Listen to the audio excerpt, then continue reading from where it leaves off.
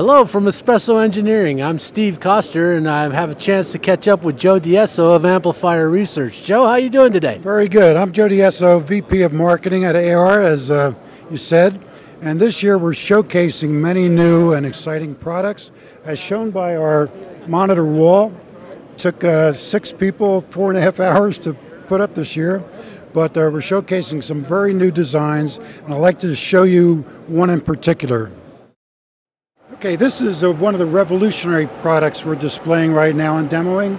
This is a full 200 watt across the band Class A amplifier that goes from 700 megahertz all the way to 6 gigahertz.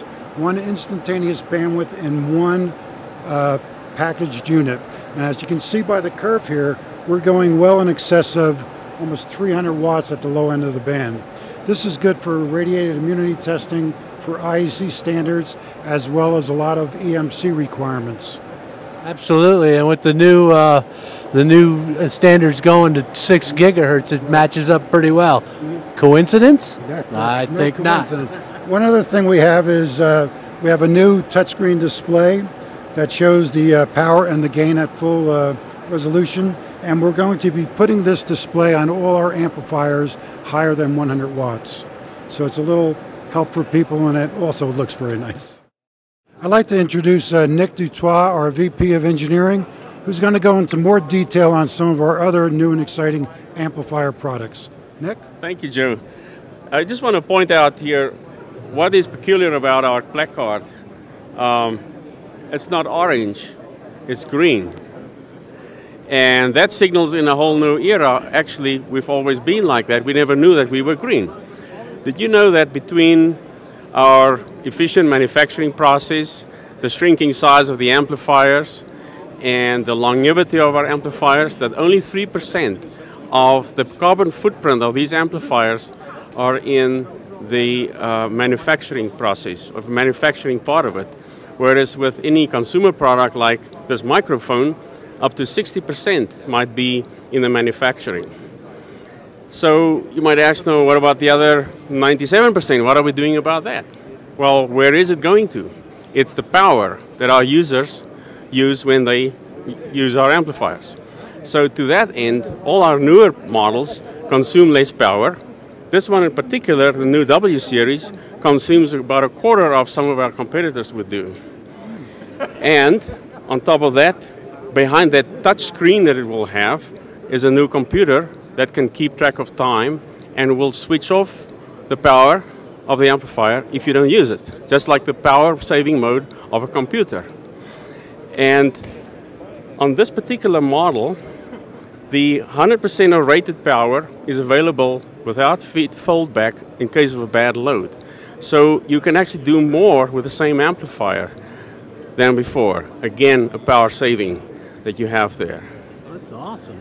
Yeah. And this is just something that you've realized in the last year or so, that these actually are green products. That's correct. They were always like that, but we're making them more so from now on forward. That's great. Yeah. We have some systems that we would like to show off, and we will introduce George Barth for that. All right, very good. Thank you very much, Nick. It's always good to talk to you. Thank you. George, you're going to tell us a little bit about this system, right? Yes, I'm going to tell you a little bit about this system. This is a rather large system that we've designed. This system here is designed primarily for automotive full vehicle testing with 200 watt amplifiers and a 700 watt amplifier in here. We are set up for doing 200 volts per meter for full vehicle, as well as a 600 volts per meter radar pulse test. Each amplifier has a dedicated antenna. Each antenna is on a mast, individually controlled for polarization, as well as azimuth up and down, as well as elevation. So again, it's very flexible. All of the amplifiers are mounted inside of a shielded enclosure. This is meant to be put inside the chamber in order to minimize cable losses. So we take the whole thing inside the chamber. Normally there would be doors covering this equipment. Absorber to stop reflections coming back from a large vehicle, coming back in here. Rolling platform, very portable, very maneuverable, and very successful for us. We've sold many of these. That's awesome, man. And now so the frequency range of this system is? This system is a 1 to 18 gigahertz system. 1 to 18 gigahertz, wow. 1 to 4 is the 700 watt amplifier, again geared up for the radar pulse testing, so the 1.2 to 1.4 and the 2.7 to 3.1 at 600 volts meter. It's also used for the 200 volts meter for the CW portion of the test or the pulse portion of the test, but the lower levels. We have a 2.5 to 7.5 200 watt amplifier, and then we also have a 200 watt 8 to 18, so each coupled with their own antenna. And this is all primarily for automotive testing. This particular one, it makes sense with the sizes of amps that we've configured for automotive. We've done several of these for mil standard 461. Right. I've increased the power up to 500 watt amplifiers, used it for mil standard 464 for the CW portion of that test. It's completely configurable. This again is one combination. Every system is different. Talk to your customer, talk to the user, read what specs they have to do, and we'll configure it to do what we need to do. Right, so all you got to do is contact you and talk about what your needs are, and you can put together a system specifically for them. Absolutely. We also do installation and we do training. We'll do as simple as single components or full systems, turnkey, as much as you need. That's terrific. Awesome. Well, George, thanks. It was good catching up with you again. We're going to talk to you again soon someday. Thanks. And now we got a chance to catch up with Shep. Shep, how you doing? Well, I'm doing all right. I'm glad to hear that. It's good to see you again. I'm at I think about the 40th EMC meeting. Wow. I missed the first one, but I've been to every other. Every other one but the first one. But I'd rather talk about AR. Yeah. I'm sure that people are aware that AR is a leader in EMC testing equipment. And we have multi-tone testing. We have a fast receiver. We have the world's fastest probe. We have TWT replacements, solid state, of course. But we'll sell you TWTs, but solid state is better. But I'm proud today to talk about an amplifier. Obviously, we started as an amplifier company, and it's nice to have something new on amplifiers. In fact, I'm expanding the building so that we can test this. We are under contract to build a 50,000 watt amplifier. Wow. That's a lot of power. And I'm building the building so that we can go to 100,000. Wow. It's costing a couple dollars to do this, but we will have the capability that no one in the world has. We can build an amplifier in the area of nanosecond rise times that'll put out 50,000 watts up to 200 megahertz. It's unbelievable. That's impressive. Yeah, well, I started out at 2 watts,